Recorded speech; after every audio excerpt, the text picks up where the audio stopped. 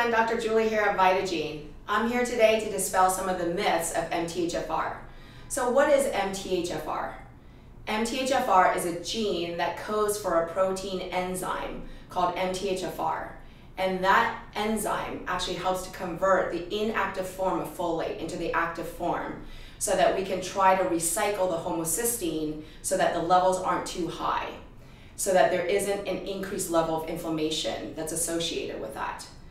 Methylation is the process that helps folate to get into the active form. And in the active form, it can help to recycle homocysteine so it doesn't accumulate and become too high. When you have an elevated level of homocysteine, it actually can put you at higher risk for diseases such as heart disease and stroke. So it is important for our body to be able to do that.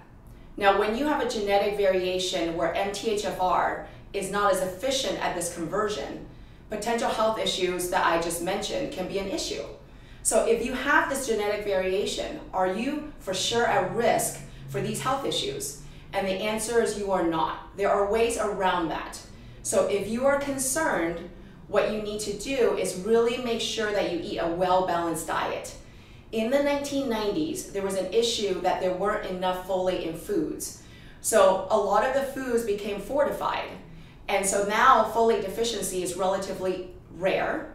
And if you eat a lot of vegetables such as spinach and kale, the folate levels are really high. So you're able to account for trying to avoid those deficiencies. Now, there are certain populations that are at risk where even if you ate clean, you really should try to supplement. For example, if you're pregnant, the studies show that you have to supplement with methylfolate 400 to 800 micrograms a day so that there is a lower risk of neural tube defects in the babies.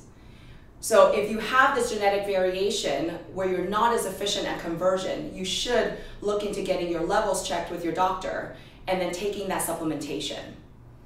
So if you're concerned, what should you do? The first thing you should look into is to get your genetics checked to see if you have the genetic variation where you are not as efficient at conversion.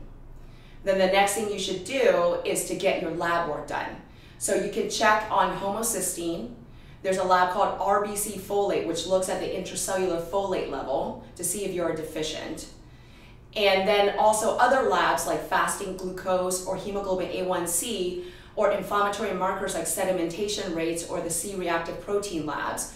Those will help to see whether you have inflammation that's elevated above normal. And that's important because inflammation can also elevate homocysteine. So it's not just a matter of B12 and folate. And if you are looking at all of these labs and they look either deficient, you should get help with that, but also look into getting a really well-balanced diet into your daily lifestyle. So a well-balanced diet of vegetables high in folate will be helpful. And also if you're pregnant, you should be supplementing with 400 to 800 micrograms of the methylfolate. Genetics are important because look at it as a way of thinking that the genetics are your blueprint of your body. How you live, the lifestyle you choose, is what's going to show how that house is built and whether the house is going to withstand time and the damage that occurs with living your life. So just because you have the genetics, it does not mean that you're sentenced to negative impact. You can alter the outcome. If you have further questions, feel free to contact us at support@vitagene.com.